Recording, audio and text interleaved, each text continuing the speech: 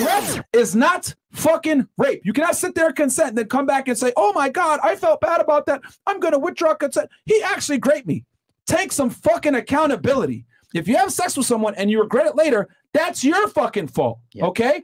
Women are equal. Okay? Women are liberated. Women are free. Freedom comes with what? Responsive fucking ability. I want to say something about that because I think that, like, obviously rape is a serious problem, right? It's not gone away. But at the same time, it's pretty common to the average person right now that that word is liberally being used. Yeah.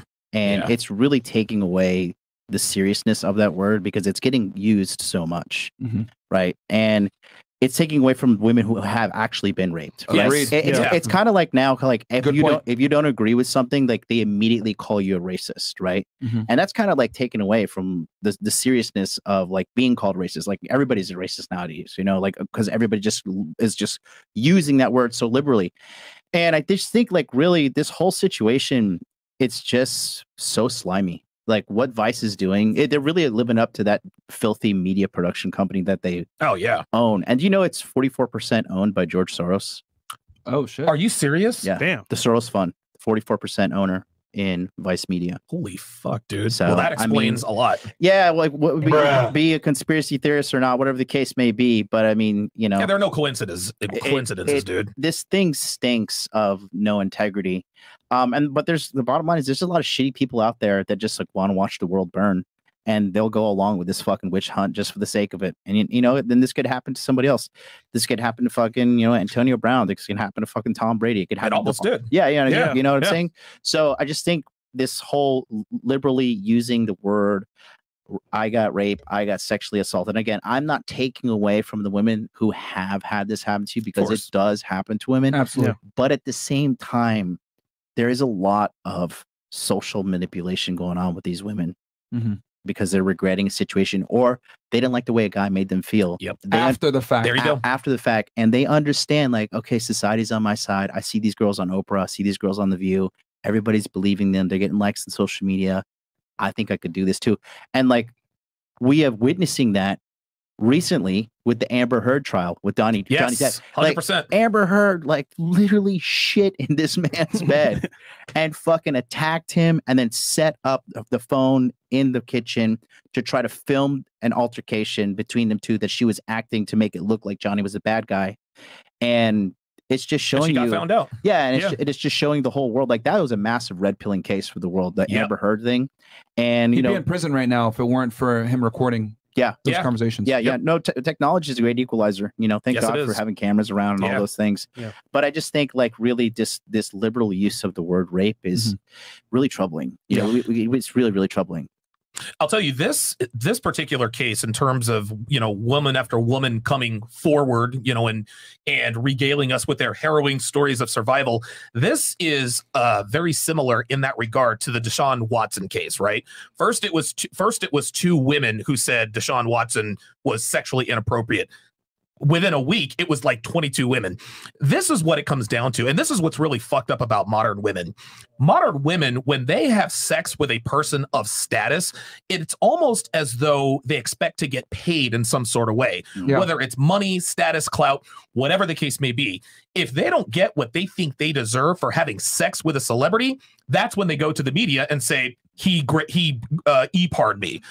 Women, and this is funny because women all the time, well, we're not prostitutes, this, that, and the other. Okay, well then why all of a sudden time and time again, and all it takes is one woman, right? So if one woman accuses a rapper or an athlete of rape, then all of a sudden every other one that fucked that rapper or athlete, oh yeah, he raped me too, and then he raped me too, and then they do hit pieces like this. Another woman comes forward with her harrowing story, and I agree with you. I had the same reaction with as you did when they said the Survivor came forward. We're like, Survivor? Are you fucking serious? And the last thing I'll say is this. What you said about retroactively withdrawing consent, that's exactly what this is. It happened to Deshaun Watson, and now it's happening to Andrew Tate. And one more thing. when you're a man of Andrew's status, you don't have to eat, you don't have to grape women. Andrew had, dude, women lined up around the block just to get on his yacht, just to get in his Lambo. Why in the world does he need to have sex with women against their will when he's got a dozen other women who are willing to come to his compound and let him smash him out? It makes no sense. Thank you. So any sort of public e-part accusation regarding a rapper, athlete, a person of status, a lot of times it's an attention and a money grab. They feel at that point, they feel like they didn't get what they deserved after having sex with him. It's ridiculous. So Andrew's 6'4". He's tall. He's rich. He's good looking. He dresses well. He has charisma. He knows how to talk. He doesn't need to rape anybody. No, he doesn't ever. So I spent at least 30 minutes playing that clip back and forth, right? Because we all know Andrew's voice pretty well. Yeah. Oh, yeah. Yes. I was like, okay, hold on a second here. Let me put an AI voice next to what it sounds like a real voice and see what happens. It's distorted. Yes. And Mo, you're a sound engineer, right? Tell me from your experience, does that sound like Andrew's voice from what you're hearing or no? Yo, your mic's not on, buddy. Mic's not on. Stupid. Yeah. Yeah. Sorry. Yeah. That actually does sound like somebody else. So. I will say that the voice recording is from a couple of years ago, so your voice is lighter earlier. Not only that, they over-exaggerated his accents, like masculinity, right? Yeah. It's like they over-exaggerated it, and some of the stuff he said is like, okay, what would Andrew Tate say? Let me just think of what it. To me, I think it's AI. I think they're fake. Now I have a clip from Andrew talking, right? So I wanted to play that clip. It's in the chat, if you don't mind, Chris, and then play the audio again. Because to me personally, bro, it sounds like someone put AI and they thought what he was gonna say, and they just said it. And dude, even his accent, his fluctuations is weird, bro. It's like Photoshop, only on the sound it's side. Delayed, bro. I'm like, no, I don't know if it's true or not, but dude, this is really. It's a fresh and fit. An apple a day keeps a doctor away. Fresh and fit each day. I don't know what it does, but you need to be there. Sheesh. Behind the scenes, guys. Crystal clear, right? Now play the audio. I don't know, bro. To me, if he's like it's AI, I could be wrong, but I'm just saying from like my experience and what I've been hearing, and even more, Sound Engineer is telling you, bro. Because the more you didn't like it, the more I enjoyed it. I fucking loved how much you hated it. What the fuck is that? Turn me on. Why am I like that? Why? I am one of the most dangerous men on this planet. Sometimes you forget exactly how lucky you were to get fucked by me. Would you rather me pin you down and make you do things you didn't like, or would you rather fuck? You didn't like. But I don't know who that is, bro. Dude, it's 2023, man. Technology makes that possible. Let me say this. Let's assume it's his voice. Okay. Let's assume those text messages are real. Let's assume everything that they're saying is real. I want to know, why is he sending voice memos like that are incriminating in nature if the girl's actually a victim? Right. Boom. There you Tell go. me that. Okay, there you go. Like, let's use let's use fucking common sense, which these liberal idiots don't fucking use.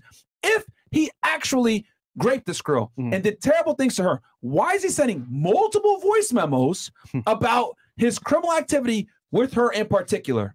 Why? He wouldn't. That's the gag. And we all know Andrew's not stupid. No, he's not stupid. Come on. He's calculated.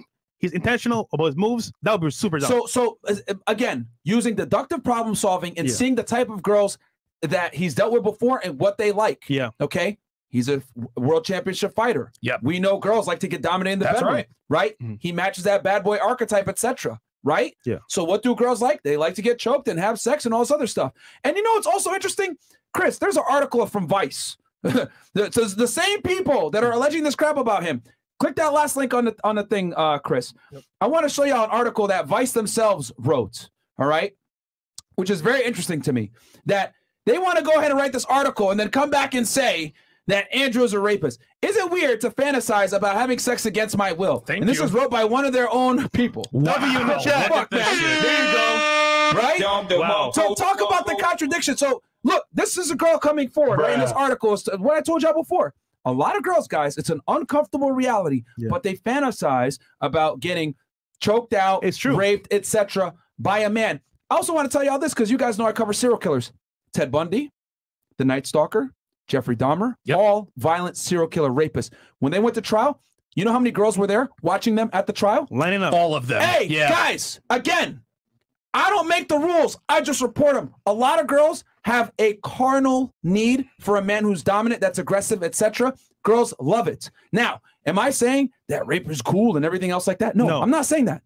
But what I am saying is that Girls want that aggressive sex from the right guy. So I'm looking at the text messages. I'm looking at the voice memos. I know that Andrew filmed the video before with a girl and she wanted that. It would make sense for me, right, to use logic, that other girls will probably want that treatment from him as well. Yeah. So you're telling me that these girls want to come forward years later and say, oh, Andrew raped me, blah, blah, blah. And then they go and bring it to the police and the police don't prosecute? Of course they want to prosecute, but you know what? They went ahead, they looked at the messages from the girls too, and they saw that they plotted on him. They saw that they were trying to get money out of him. They were mad that he fired them from the webcam business. So it wasn't that he raped them, it's that they were mad. So what did we talk about before? Girls want to retroactively withdraw consent because they regret. Yes. And the reality is you cannot sit there and call regret rape. And that's what the problem that we have in the West right now, where girls use rape as a weapon to go after a man that pisses them off, or after a man that they regret having sex with because he didn't take her on a second date. He didn't court her after. He made her feel like a whore because he kicked her out immediately. And the thing is that we got to put some accountability on these girls because a lot of them